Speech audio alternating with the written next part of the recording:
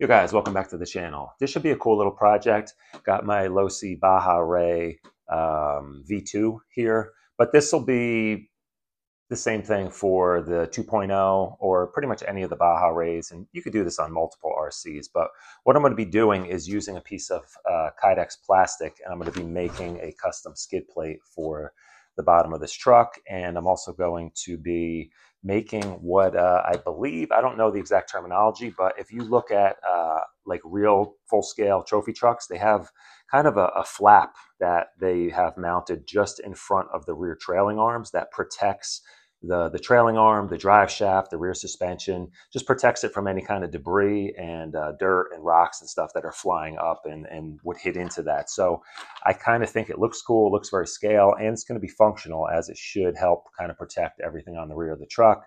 So my first plan was just try to mount. I'm going to be using like, this is a bicycle inner tube. I'm going to be using this to make the flap that hangs down. And I was just going to make like a little strip to attach it to the bottom of the chassis.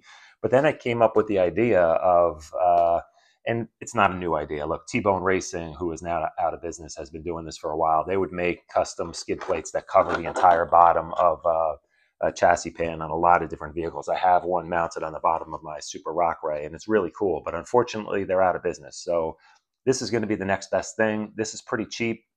It's heat moldable, so I'm just going to cut out a rough kind of shape, heat it up, mold it to this little kind of lower bumped out section here on the bottom of the chassis, and mark some screw holes, and hopefully it works out, but we're going to find out. So I think this will be a pretty easy project. Getting the holes in the right position is going to be the toughest thing, but I decided, yeah, just to cover the entire bottom of the chassis here. It'll help protect it, and because this is kind of a slippery plastic, when you bottom out going over rocks and stuff, it should kind of help the truck slide over a little bit easier. And of course, look, if you have a brand new truck, it's going to be nice to protect this chassis. Mine's already pretty beat up. I got this thing used. Not that it's a huge deal, but it is nice to keep that nice and fresh. But yeah, my main goal is just to have a way to mount the flap. So I'll just sandwich the flap along the back section here, run a couple screws through it, and bolt everything on, and it should be good to go. And I think it'll look cool just having everything blacked out on there too. So anyway, let's get on with this, and I'll show you guys how I do it. So let me just talk a little bit about Kydex here. You can get this in all different sizes, bigger pieces, smaller pieces. I believe this is like a 10 by 12 or 8 by, I don't know, I'll measure it. But anyway, it's big enough for the chassis, but you can get different pieces. You can get different thicknesses. This is the 0.060 thickness, so it's fairly thin. It's going to be plenty thick for what the application is. I typically, if I'm making some type of a like a roof panel or side panels, I'll show you guys in a minute. I have all of the body panels on my Super Rock Ray are done out of Kydex, and because that is a bigger vehicle, I use the 0.080, which is thicker material. So you have a lot of options with this.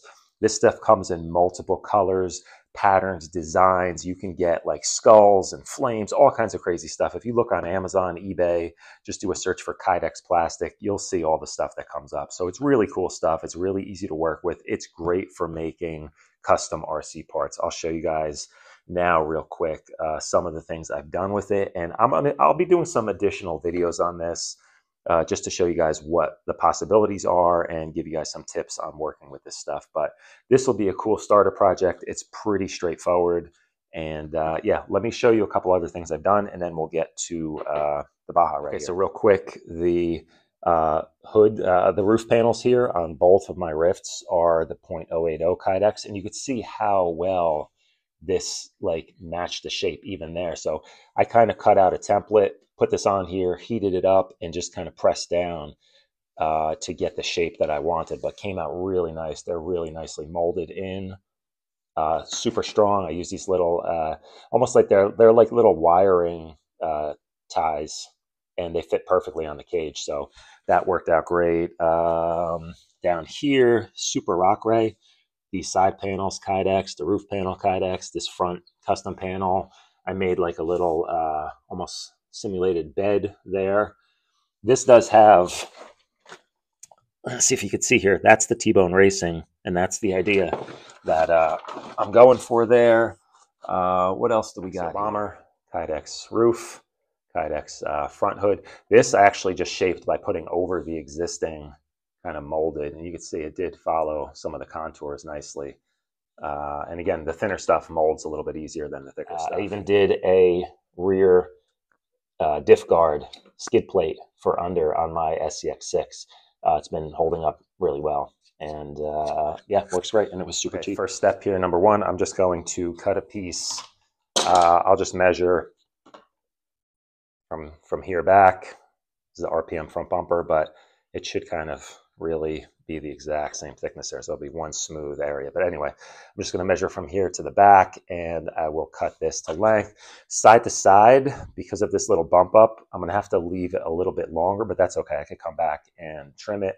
So I think I'm just going to cut the front to back measurement, and then I will heat it up, mold it to this, and then mark the sides so that it comes up perfect, rather than trying to measure and figure out how much more length I need for this little up and over section here. I'm just going to do it that way. And then my plan is to use, I got to figure out which screw holes. I'm not going to do all of them. I think it would be like a little too extreme, but I think I'm going to do like 1, 2, 3, and then 4, 5, maybe one of these, and we'll see. You know, it's the less screws we got to mark up, the better. And I think my plan is to use, of course, the ideal way to mark all the screw holes would be if you remove this whole bottom plate, which is doable. You just need to remove all these screws and carefully pull this up, and stuff's going to shift around. It's kind of a pain in the butt, but that can work, and then you can mark these things really precisely. But I think what I'm going to try is to use masking tape, make a template, and then put the masking tape template on top of this and use that to mark the screw holes that I want. So let's see if that works. If not, worst case, I waste a piece of this, you know, make a hole in the wrong spot or slightly off, and I just have to redo it. The nice thing is once you heat this up to a shape, if you make a mistake, heat it up again, it goes back flat pretty much, and you could start over. But once you drill holes in it, you're kind of screwed. But anyway, I could save this for something else and start fresh. But let's do it that way and see. Worst case, I will take this off and do it the hard way. But let's give this a shot. Okay, so the easiest way to cut this, just use a straight edge of some sort, a ruler, you know, hold it on there, and then just score it. It's essentially like working with drywall. Just score it lightly the first time, because you don't want to get squiggliness. Be really careful, light score, and then just go a couple times over it, and you'll see it actually even starts to cut through. You don't have to cut all the way through. Just score it, and then just like drywall, just bend it back, and you bend it a couple times, and it snaps like that. So now we have the right front to back measurement here. I'm going to heat this up with a heat gun. Let's mold it to this, and then we'll mark the sides, and we'll start getting to the screw holes. Okay, so I just pulled the front wheels off just so I can kind of maneuver this without hitting into it and making them crooked. So I'm going to line this thing up. Let me heat this thing up. I mentioned heat gun. I'm just going to heat up the center portion.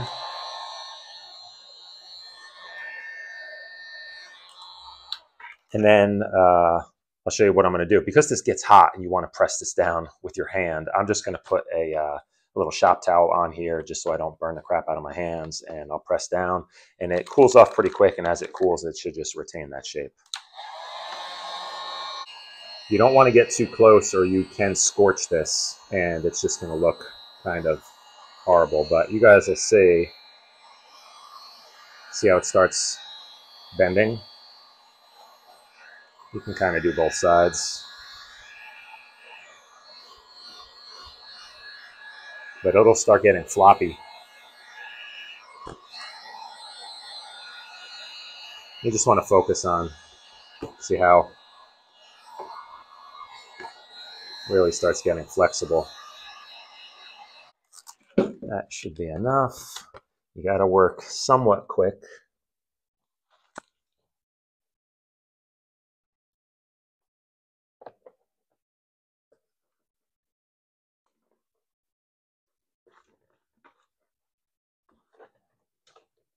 Looks like it's lined up pretty good. And this doesn't need to be super ultra perfect in terms of matching the contours, but you can see it kind of molded it enough for our purposes here. Now, it really does come down to how much pressure you can apply to any of the surfaces you're trying to conform it to. But this should work out nicely. And I'm going to mark this. And again, I could redo this. Once I trim this, I can reheat this a little bit more and then really try to press down harder on it. But I think this is going to work out perfect. So let me mark this side and I'll cut that. And then I need to mark the front edges, trim those, and we should be in good shape. What I'm doing to mark this cutout section here, I just have a little 90-degree. You could use a Sharpie probably too, but I'm just lining this up and I'm just using this to scratch it up onto the plastic and just follow that contour there. Then I'll come along and cut this out. See here, I got some light marks, just enough to be able to follow along and trim it off. And we're getting somewhere. We got the basic shape here, and we can come back and kind of clean these edges up a little bit and fine tune it once everything is mounted. This stuff is really easy to shape and smooth out with like a rotary, like a Dremel tool with a sanding drum. You can really come in and do some little edging and stuff. And I just need to cut out a little bit here for this little inset in the front chassis here. But I'll probably do that with a Dremel and a sanding drum as it's a little bit of a curve. So I'm going to mount it first, and then with everything kind of in place, I can mark that better and have a little bit more accurate of a cut. Now the plan, get some masking tape, and I'm going to make a template here. Make sure you get the curvature. And I will mark I could see through this pretty easily. I'm going to mark the screw holes that I want to use, and then I will carefully peel this off and put it onto the plastic and transfer those marks. So I'm just going to press this down nice so I got like a nice clean edge to follow for alignment. And honestly, even when I put this onto the plastic, I now have this part of the chassis here that's curved in marked out nicely, so I can go ahead and probably trim that up as well. So I'm going to trim all the edges on this, just using a hobby knife here.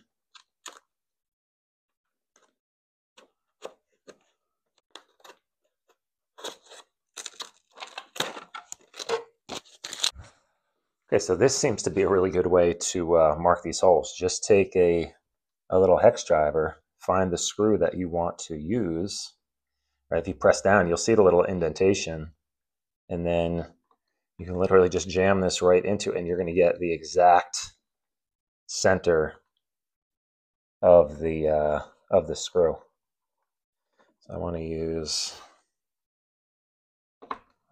those two outer ones. Those two, that one's probably. So we'll do 1, 2, 3, 4, and you can just circle. If you mark ones that you don't end up wanting to use, just like put an X over them and just maybe put a little, you can write a note on here which one you want to use. So like 1, 2, 3, 4, 5, 6, and then I think I wanted to do, and we'll see. I don't know if I have to do these. I probably will mark these anyway. As I mentioned, I think I forgot these two outer ones are here. Just make a note. You might even want to take a picture, mark the ones. You could even make a mark on the chassis. You would see through the tape. Mark the ones you want to use. So this one, here. And I think that might be good enough. But it wouldn't hurt to just go ahead and mark some other screw holes. So if you did have to come back and do these, it could help out later. Okay, so now we're going to carefully try to peel this off and hopefully this works, guys.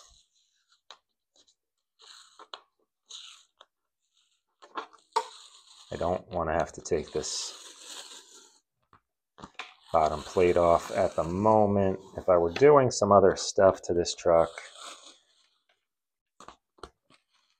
it would make sense to pull this off. All right, so we're going to do that, and then I'm going to carefully place this on there and drill some holes. Okay, so that seems to be working pretty nicely. Just going to try to get it all smoothed out. You got to be careful when you're pulling the tape off. Don't stretch the tape too much or it's going to get distorted. So there we have it. I can go ahead and trim these now, and I can go and make all my holes. Then what I'll do is I'll put it back on, probably pull these screws out, put it back on, and see if everything aligns right. I can make some tiny little tweaks with the holes if I need to. Okay, now we're going to drill some holes. Look, if you guys want to be super accurate when you're working on RC stuff, just pick up a set of metric drill bits. It's so much easier than working with the SAE sizes and trying to figure out what fits. These screws here that go up into these front little plastic plates here are 2.5s, and the rest of them are 3s, M3s, so 3 mil and a 2.5 mil. Just makes life easier. You can find sizing SAE that works, but it's not going to be as easy as this is. Let me get some holes drilled here and we'll see how it fits.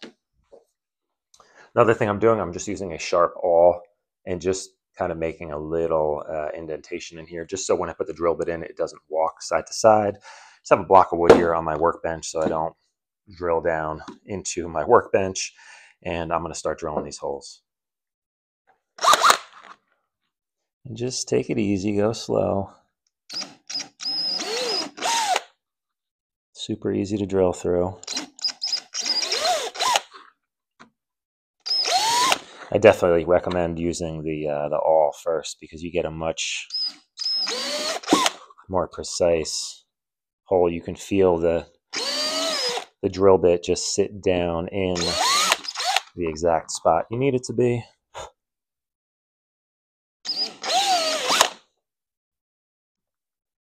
All right, those are all the larger holes. Let's get the 2.5s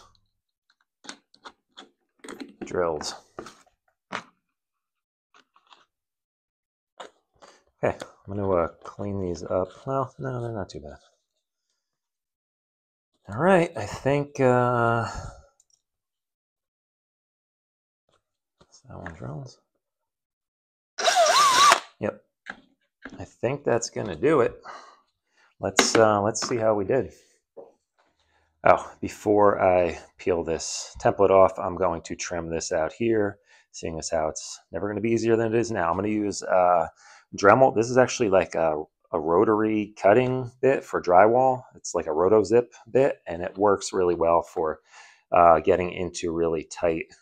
You can use any number of things on this, but works well for getting into tight little radiuses like that. Try to show you guys here. And yeah, I mean, you can see the stuff cuts pretty easily. So let me do this and I'll clean it up a little bit and then we'll do a test fit. Okay, so I'm just lining this up and looking down, and what's kind of neat, I don't know if you'd be able to even see this if I move the camera. What's neat is the little piece of the green tape that I pushed in to make the screw holes with. It's sitting down in the screw hole, so I can see that green sticking up or shining out at me here, and I could actually see that all of my screw holes are aligned pretty nicely. I think this is going to work out okay. I'm going to double check. I'm going to take these screws out, put it in, and then I'll come back and make a little recess in this so they sit nice and flush. So now, just so I'm not going crazy, I'm going to mark the screws here that I'm taking out on my chassis, right? Just so I don't go taking out way too many. That one, we're taking out these two. And that's it. Let me get these out and we'll mount it up. Show you guys what I did here. When I took all these screws out, I just stood them up in the pattern that I took them out, because some of them, from what I recall, maybe they are all the same size. Maybe I'm going a little nuts.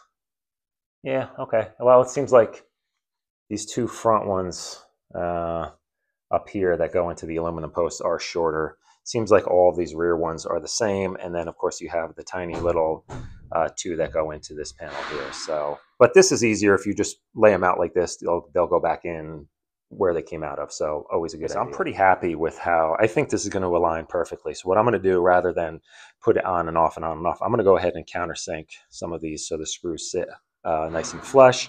Being that it's plastic, they probably would pull themselves in enough if you didn't do this, but two ways you can do this. This is a countersink bit that you can buy from like Home Depot. That works great. You just take it in here and look, don't even use a drill. Just do this by hand. Just go back and forth a few times and take out just enough to start to get that screw to sit down in there, right? So this is one option. Another option is find a bit large enough so it kind of matches the triangular shape of the tapered head screw. And then just take this and the same thing. Don't use a drill. You'll drill right through this crap. Just put it on there and do one of these deals by hand. Especially if you have a sharp enough bit, you'll start to do the exact same thing. So that's the easy way to do this. And I'll probably have to do that with these smaller screw holes. Yeah, because this bit is too big for that. So for these, I'll just have to find a bit like this and just, and let's do that and slap this thing on. All right, just getting some screws back in here, not tightening them down, just aligning them. I'm not sure these, because they're going into plastic, I don't know if I'm going to have to use a slightly longer screw on those, just because they don't, we'll see. They don't grip as crazy strong as some of these other ones. So for these small ones, yeah, see, because they're going into plastic, I feel like some of it was almost a little stripped out to begin with. So these I might have to just run a longer screw, but the rest of these all seem to be going in pretty nicely. And I'm going to have to come back and I'll just remove some of these and slide my flap under there and do it that way. Just poke a hole. You don't need to drill. I'm just going to poke a hole through the rubber and just way, probably going to run it all the way up to here. And this way it's good. I may come back and countersink these a little bit more, especially these ones in the center, just so they don't get hung up on stuff. But I'm going to kind of shape this thing a little bit. I'm going to heat this up. It's sticking up in the front. I'm going to trim this a little bit so it matches up more evenly. And yeah, come back and kind of work at this a little bit. But I think overall, it's already, I mean, it's already pretty damn good. So first step, I think, let me reheat this up in the front here before I shape this thing.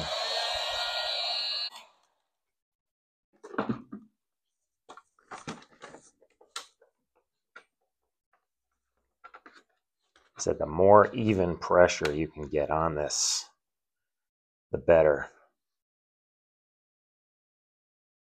And you could do sections. The problem is the heat will transfer. So if you heat up, if you're trying to do it in little spots here and there, it starts to transfer the heat to another spot. So you can kind of do like bigger areas. You can heat the front half, shape it, then you can heat the rear half and shape that. So that's what I'm going to be trying to do here. That's what I'm going to be trying to do here. Yeah, that makes sense. Sounded weird in my head.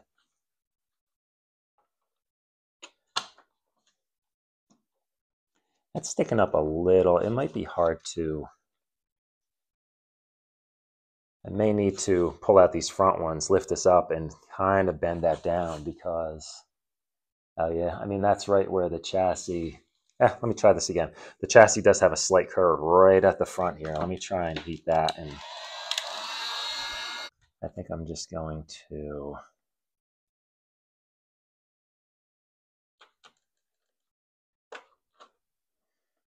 really get this front edge here down. You don't want it catching stuff. That seemed to work out nice. That's a nice smooth transition there. So that's good. I gotta say, I don't know. I feel like I don't even think I need to mess with this anymore. Maybe this spot here is a little high.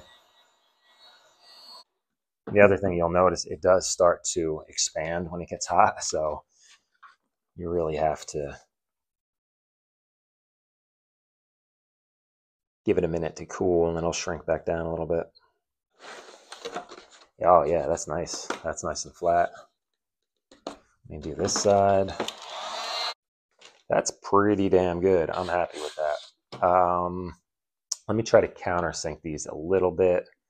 I'll probably try to use an even bigger bit, get them to sit down a little more flush. So I went to a very large bit here. This is like a 3/8, but it seems like the shape of the tip here really matches up good with the screw. So for the larger screws, again, you just want to take out just enough to get that screw head to sit down flush. And you could kind of trial and error this thing, but you'll see how that made a nice little countersink there. I'm going to go around and do all of them like this because I just did this one and it sits nice and flat now. So let me do the rest. For these screws here that go into these little front plastic plates, because these are just plastic, they were kind of stripped out already. Someone over tightened them. I just went with a slightly longer screw. This is a 10 mil. I think the stock ones are more like probably 6 or 7.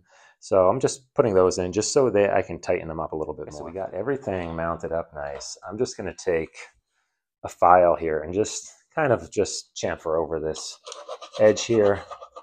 Just a little extra smoothness, so nothing. Oh, Jesus, knocking stuff over. Just so, you know, little finishing look. The back, this is going to get pretty beat up anyway, but I'm really happy with that, guys. And if you're not doing the flappy thingy there, I'll clean up here. If you're not doing the flap thing back here, you're done. This is good to go. I mean, you got a nice, smooth, easy sliding chassis protector here. I'm going to go ahead and remove these rear screws, slide my flap under here, and poke some holes, put the screws back in, and I'm pretty much done. I got to decide if I want to do like a 3-piece flap, which I think I will. I see that a lot on the full-size trucks, and I think it also just kind of helps it. I don't know if it's going to hang down better with 3 pieces. I don't know. You know what? I'm going to mount it in 1 piece, and then I'll decide. I could always easily just trim this.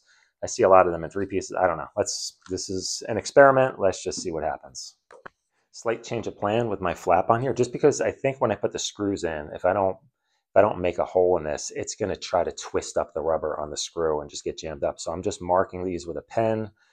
Going to pull it out, and I'm going to use my leather punch.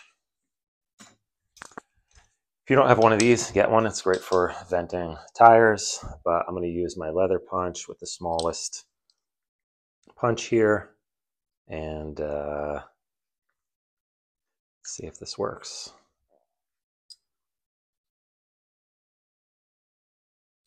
Yep, there we go. Got a nice little hole. So let me do the rest of these, mount it up, see what we got.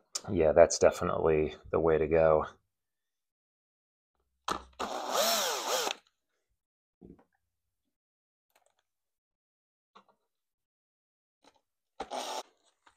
Oh, yeah. So here we have it, guys. Nice. Little flappy flapper. Yeah. That looks right. Oh yeah, very cool. Yep, I like it. I like it. And the way that kind of drags on the ground at the right height, it should keep everything deflected down. And we're going to go out and give this thing a rip. It rained overnight. We got some muddy conditions. And let's see what happens. Let's see if it keeps the back of this thing cleaner. But I'm really happy with this. Like I said, you could trim this. It seems like the real full-scale ones, for whatever reason, run like a 3-piece deal. Maybe this one's mounted for, I don't know. It's hard to really get a good visual if you do a search online of what the bottom of a trophy truck looks like. No one really points this stuff out, or at least I haven't found it. If you find something that has more info on how they set these up, let me know. But I think this is scale enough, and it's going to do its job. So we'll get out and give this thing a rip. Stay tuned, guys. If you want to see some more, I think what I might do is try to make a little skid plate. Look at how beat up this gets. I think I'm going to make a little skid plate out of the Kydex, and I'll mount it to these 2 screw holes and just wrap it around the back and kind of up the front. And that's probably about it. We'll see what else I can come up with this. We'll see what else I can come up with for this truck. This already does have some 3D printed side panels here that block some of the crud from getting in. But man, yeah, I'm really happy with this. I think this thing turned out great. And yeah, let's get out and give this thing a rip.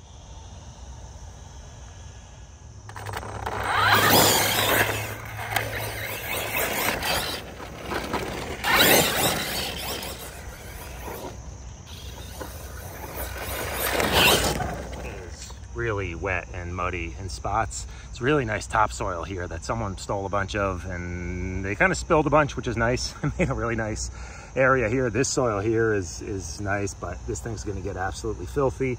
I'm real curious to see how this flappy situation is going to work out. Today is the day for it, right? We're going to be able to tell how much dirt gets up under there. So let's give it a rip.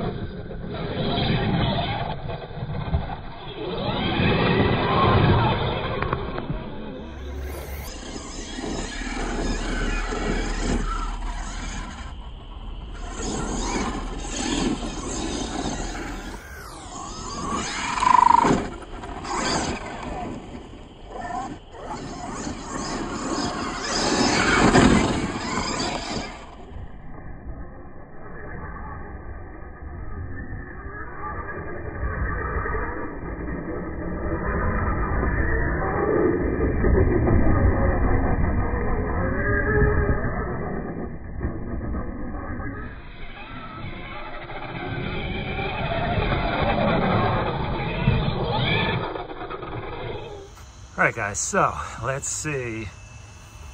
Man, there's a lot of mud on this thing. It is heavy. Let's see how the bottom flap did here. All right, I mean, drive shaft looks cleaner. Everything else, shocks, yeah, you know, I think stuff is getting in this way. And of course, stuff's flying off the tire that way. So, hey, you know what? I don't know, it kind of worked. Hey, look at this though. That's really doing its job. Curious to see once this gets cleaned up, how scraped up that is. But today is an off day anyway, because there is a lot of mud. I mean, definitely stayed cleaner up in there. Overall, success. I like getting a lot of heat buildup with all this extra mud. I think I need a larger motor fan. I'm going to run it on 2S for now. This thing still rips on 2S, and that may be what I end up settling with for this track. 3S is kind of crazy. It's ballooning the tires like nuts, and that's going to just destroy the body. So let me rip this on 2S and see what we got. Honestly, 2S is plenty with this thing. I'm not sure what the gearing is on this. It's probably geared more for 2S, but we still got plenty of speed, and I could actually use full throttle at times. Like, this is full throttle, and it's pretty crazy. I don't really know that I want to go faster than that. You know, tires are ballooning there. 3S is really like too punchy,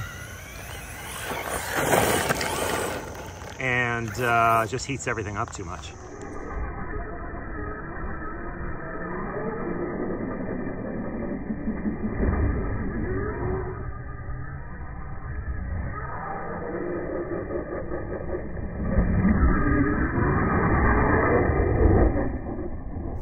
I don't know if it's just because I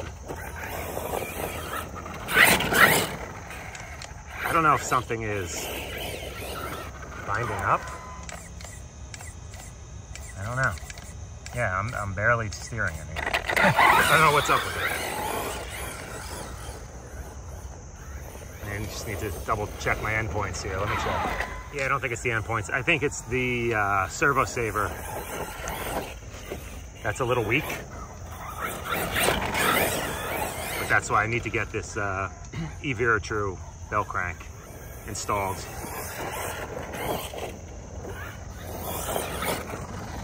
Should solve a lot of the problems. All right, that's gonna wrap it up, guys. I'm happy with this. I think it came out good. Once I clean this up, maybe I'll throw in a photo of what the skid plate looks like afterward. I think this helps. It's cool. It's scale. I like it. Overall success. Real happy with the truck. It's working better with the 60 weight. Still an ongoing experiment, so stay tuned, subscribe, check out my playlist. I got to make a playlist for this truck. I'll put all the videos in there if you want to see this from kind of start to finish, where it goes from here. And yeah, man, thanks for watching. I'll catch you guys in the next video. Later.